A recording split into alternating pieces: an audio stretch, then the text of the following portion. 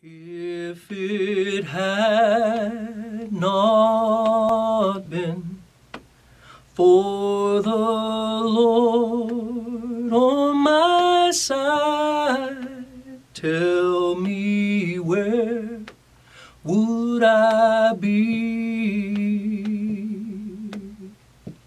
Where would I be if it had not been for the Lord on my side? Tell me where would I be? Where would I be? That's an old song that was sung back in the day when I got saved as a teenager. A song that I had completely forgotten about until the other morning, sitting on the porch in my rocking chair, reading through the Psalms in my quiet time. And the first two verses of Psalm 124 sparked that memory. And I've been singing that melody over and over in my heart. Now, you can find better versions almost anywhere, but I found it would be appropriate to share it in this study. The title of our study is It Could Have Been Worse. It could have been worse, or it could be worse. Now, my wife is an eternal optimist. I love that about her because I am not. I'm a work in progress. She would tell you I'm better than I used to be. Now, I'm not sure if that's her optimism or if that's a good observation on her part. She's a glass overflowing type of person. I've spent most of my life being a glass half empty or sometimes empty, and sometimes I don't even have a glass. But oftentimes throughout our history, she would have to sit me down and say, Gordon, it could be worse. And it is so true. The psalmist in Psalm 124, he describes the worst possibility, and that would be life lived without God. And then the best of possibilities, and that is life lived with God. He's really talking about the divine difference the Lord makes in our lives. Now, this psalm, Psalm 124, is part of the songs of ascent. Those psalms that were sung as the people of Israel would make their way every year to Jerusalem to one of the feasts to celebrate. Now, you and I, if we're born again, if we're Christians, if we are saved, if we're disciples of Christ, we too are on a journey headed towards a celebration in New Jerusalem. So this is an appropriate song for us to learn, for us to sing, for us to remember. Let's just jump in. You know what? No. Let me read the psalm first, and then we'll jump in. David says this in Psalm 124, "If it had not been the Lord who was on our side, now may Israel say, if it had not been the Lord who was on our side when men rose up against us, then they had swallowed us up quick when their wrath was kindled against us. Then the waters had overwhelmed us, the streams had gone over our soul. Then the proud waters had gone over our soul. Blessed be the Lord, who hath not given us as a prey to their teeth. Our soul is escaped as a bird out of the snare of the fowlers. The snare is broken, and we are escaped. Our help is in the name of the Lord, who made heaven and earth." I'm reminded of 1 Samuel chapter 7, verse 12, where Samuel takes a stone and he sets it up and he calls it Ebenezer. He says, "For the Lord hath brought us hither to." Now, I'm not where I want to be, but praise the Lord, I'm not where I used to be. God has brought me this far. He's brought you this far. We're in the midst of a worldwide pandemic, and I sit here today sharing the truth of God's Word with you. I'm not in a hospital right now. That is by God's grace in my life. In the first two verses, we see the psalmist David recognizing the Lord's presence. It's so important for you and for me, for us, to recognize God's presence. I'm reminded of a little booklet, a little book that I've read a couple of times, titled "Practice the Presence of God." Practicing the presence of God. We should do so. But notice, there's a repeat, there's a double declaration, if you will, in verses 1 and 2. If it had not been the Lord who was on our side, now may Israel say, if it had not been the Lord who was on our side when men rose up against us. David says, if it wasn't for the Lord, if it wasn't for the Lord, those deadly dangers that surround us would have surely taken us out. It was because of the Lord. James says, every good and every perfect gift cometh down from the Father of lights, wherein there is no variableness nor shadow of turning. Every good thing in my life is from the Lord. And the psalmist said, if it had not been, I could sit here and go on and on and on about story after story, testimony after testimony, where God healed me when the doctor couldn't. Where God provided for my needs when I did not have the means to do so myself. Where God restored relationships, where God protected me, where God helped me to see and know something before it happened. Where God took all of my mistakes, all of my bad decisions, the decisions that other people made against me, like Joseph, you meant it for evil, but God meant it for good. If it had not been for the Lord. The Lord is mentioned 4 times in this short little psalm. Verse 1, verse 2, verse 6, verse 8. That's God's covenant name, whereby God makes a covenant with you and with me solely by His grace. He's a promise keeper. The psalmist says, if it hadn't been for the Lord, if it had not been for the Lord, notice he says, on my side. Recognizing the presence of God. I'm reminded of Joshua, who asked, whose side are you on? Ours or the enemy's? And the Lord says, I'm not on either side. I'm the captain of the Lord's host. The question really is not whether or not that I'm on the Lord's side. The truth is, the miracle is, the cause for rejoicing is that the Lord is on my side. Not my side in the sense that I'm right. On my side, He is near, a very present help in trouble. If it hadn't been for the Lord who was on our side, He says it twice. And as I read that, like I said, that song just welled up in my soul, and I've been singing it. It's been encouraging me. It's been blessing me. But the psalmist in verses 1 and 2 recognizes the Lord's presence. And then in verse 3, he begins recognizing the Lord's protection, His protection. I hope today you're trusting in God's ability to protect you. He has protected us in so many ways. I'm convinced today that God has protected you. He's protected me in ways that we don't even know. Things that happen in our lives, maybe a car that broke down, a battery wouldn't start. We get caught by the train, caught by every red light.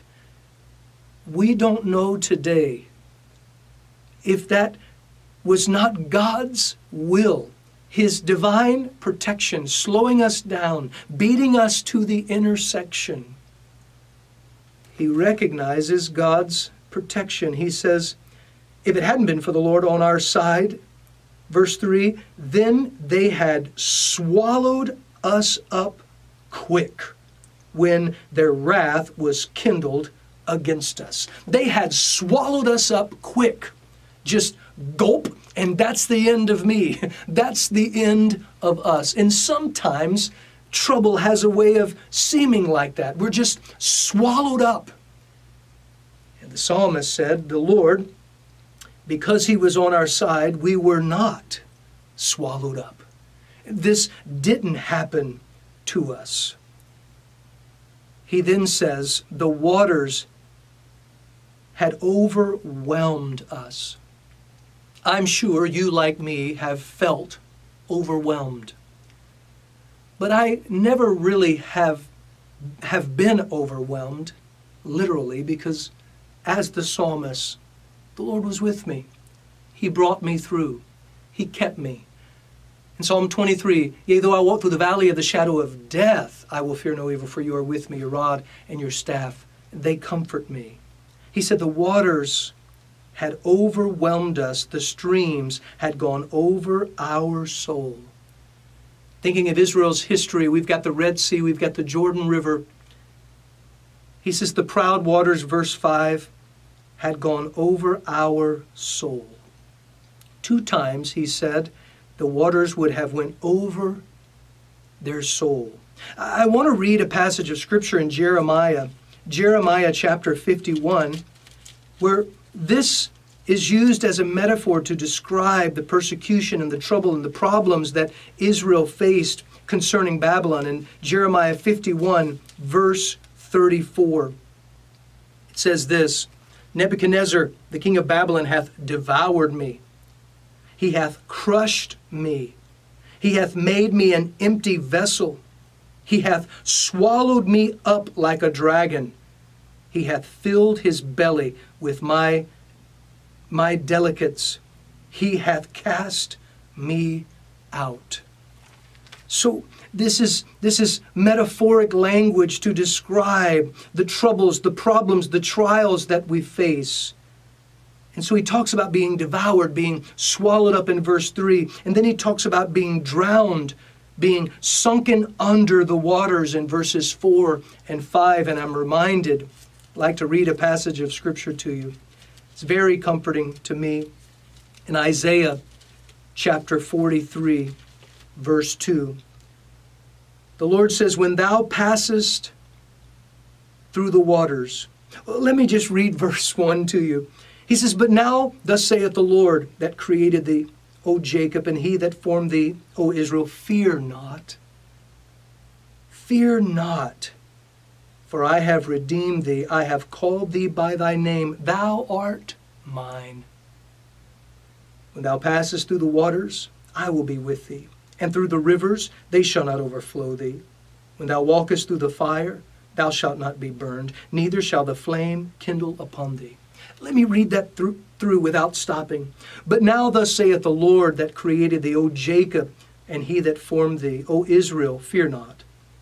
For I have redeemed thee, I have called thee by thy name, thou art mine. When thou passest through the waters, I will be with thee. And through the rivers, they shall not overflow thee. When thou walkest through the fire, thou shalt not be burned, neither shall the flame kindle upon thee.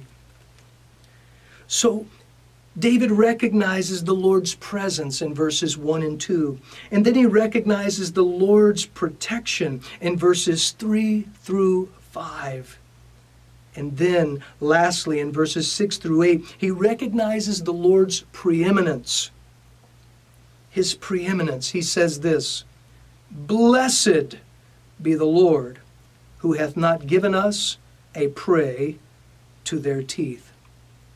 Blessed be the Lord, who hath not given us a prey to their teeth. So he's describing troubles, trials, those things that we face. And first he says, these troubles will not swallow us up. though it may feel like it. And then he says, these troubles, these trials will not overwhelm us, though it may feel like it. Then he says, we will not be swept away, like he says in verses 4 and 5. These troubles won't sweep us away, carry us away, sweep us off of our feet. He says it won't happen. And now he says, these troubles, these trials, these problems did not grind us to powder, though it may feel like it. He said, blessed be the Lord, who hath not given us as a prey to their teeth. Then he says, verse 7, our soul is escaped as a bird out of the snare of the fowler, those who would trap birds. He says, the snare is broken and we are escaped. I can't tell you how many times in my life God has allowed me to escape trouble. Some troubles that I caused myself. Some troubles that I had nothing to do with. Some troubles that the enemy of my soul brought against me, like Job. But I have escaped out of them all. Many are the afflictions of the righteous, but the Lord delivereth him out of them all. He recognizes the Lord's preeminence in his hindering anything that would come against us. No weapon formed against you shall prosper. What can separate us from the love of Christ? Nothing. If God be for us, who can be against us? So he recognizes the Lord's preeminence in his hindering what would hurt us and helping us get through that trial, that struggle, that trouble, that problem. He says, we were not torn and we were not trapped. He says in verse 6, blessed be his name. So he's blessing the name of the Lord. And now in verse 8, he's broadcasting his fame. So he's blessing his name and broadcasting his fame. And that's what you should be doing. That's what I should be doing. For if it had not been the Lord on our side. He says in verse 8, our help is in the name of the Lord. And then he says, who made heaven and earth. Who made heaven and earth. We need to remember he's our creator. Peter reminds us of this. In 1 Peter chapter 4, I want to read one verse to you. He says this in verse 19. Wherefore let them that suffer according to the will of God commit the keeping of their souls to him in well-doing as unto a faithful creator. A faithful creator. So the troubles will not swallow us up. The troubles and trials will not overwhelm us. The troubles and trials will not sweep us away. The troubles and trials will not grind us to powder. The troubles and trials will not trap us. We don't have to be afraid of the sudden attack of the enemy. We don't have to be afraid of the deepening flood waters that rise. We don't have to be afraid of the menacing beast that comes. We don't have to be afraid of the hidden traps that are set for us. For the Lord is on our side. He is with us. He always has been. He is. He always will be. The Lord has been faithful with my past. Therefore, I will be faith-filled about my future. And I will be fulfilled in this moment as I bless the name of the Lord, blessing his name and broadcasting his fame. I'd like to close with one final passage of Scripture. It's found in 2 Corinthians chapter 1, verses 9 and 10. I love what Paul says here, and it's encouraging. Paul says this in verse 9, but we had the sentence of death in ourselves, that we should not trust in ourselves, but in God, which raiseth the dead. Now notice this in verse 10. Who delivered us? Paul says, the Lord delivered us. And then he says, the Lord delivered us from so great a death. And then he says, and doth deliver us. Paul says, the Lord delivered us, and he does deliver us. And then look what he says, in whom we trust that he will yet deliver us. I love this little psalm. I want to read it one more time before we close. I hope this psalm will encourage you, challenge you to just take a stroll down memory lane and just think about all the Lord has done for you, bringing you to this very moment. And I pray that it would ignite a spark in you, and from this moment forward, you will be blessing his name and broadcasting his fame everywhere you go. David says, if it had not been the Lord who is on our side, now may Israel say, if it had not been the Lord who was on our side, when men rose up against us, then they had swallowed us up quick, when their wrath was kindled against us. Then the waters had overwhelmed us, the stream had gone over our soul.